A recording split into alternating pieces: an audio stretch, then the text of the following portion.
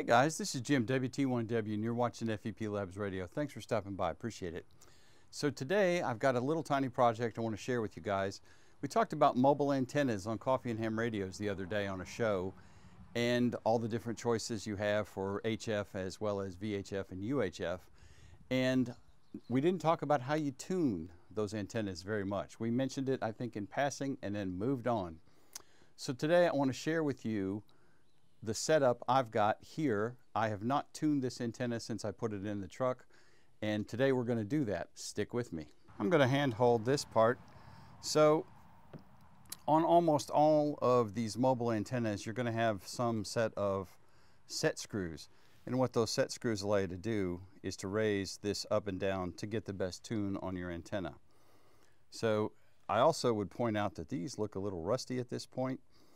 And I'm probably, after I get done tuning it, going to tighten these back down and put a little bit of petroleum jelly in there just so that I can keep the rust out of this.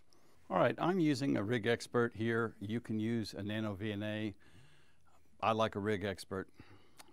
So if you look here, obviously the top three are HF frequencies and no bueno to us here.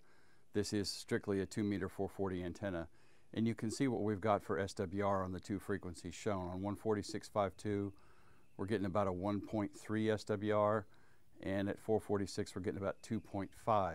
So with that as our baseline, let me loosen some screws up, and let's tinker with this a little bit and see if we can get this to change some. All right, so I've got the camera aimed at our meter well enough that I believe you can read that on the screen. And I'm going to loosen up these two adjustment screws here, see if we can better those numbers. And you can see as I touch the antenna, of course, it's also changing the SWR. So this is one of those things where you're going to make small adjustments and see what you get. So I'm going to raise it up a little bit, and I just raised it up maybe 1/4 of an inch. And let me tighten it back up and get my hand away from it. And now we've got 2.0 on 2 meters and 2.5 on 70, so I don't think that's necessarily better. Let me drop it back down a little bit, get my hand off of it. 1.9 and 2.5, I think we can do a little better. And that's as far down as it goes. There's a little bit of wiggle room in there, but not a tremendous amount. And 2 and 2.5. So let's try going the other way. Let's raise it all the way up. 2.4 and 2.3. So it looks like this is going to be a compromise. Surprise.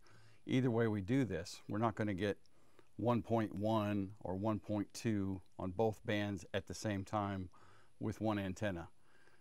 We've got 2.4 and 2.2. Let's see if I can drop this a little more and maybe tweak that in. I'm only going to go about 1/8 of an inch at a time now.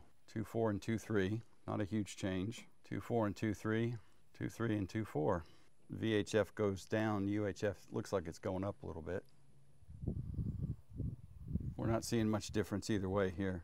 2.2 and 2.4, 2.3 and 2.5, 2.1 and 2.5, and I'm about back to where we started from because I can see the mark on the antenna.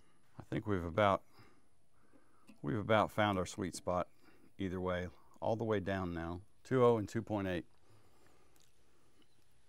So that is the adjustment, and what I was doing here, and I don't know how well this is going to focus on that. Let me put my hand in there first. There we go. Right here, those are the two adjustment screws on this particular antenna, is these guys right here.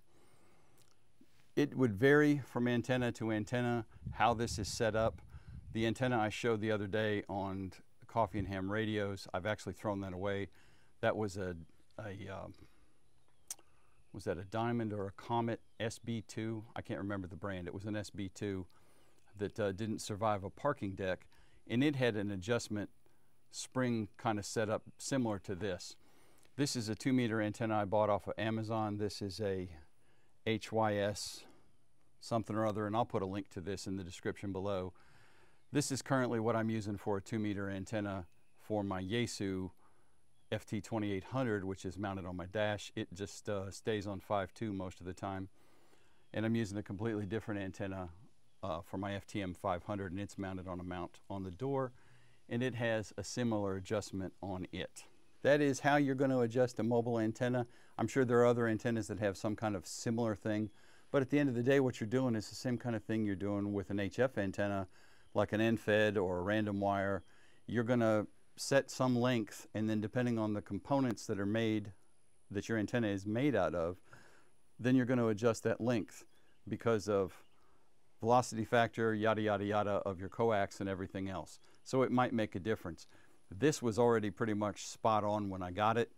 This is the first time I've ever tried to adjust this particular antenna at all. I just wanted to share with you guys how you do it, because I've gotten some antennas or seen some that come in 2 or 3 pieces, and you have to actually put the antenna element in there and tweak it yourself. This particular one, I got it this way, put together, and it was apparently done at the factory, and I gotta say they did a good job. Guys, that's all I've got in this video. If you would, please make sure you share this with your buddies. Like, share, subscribe, yada, yada. All that stuff is in the dingus below. Ring the bell so you get notified whenever I post any new videos.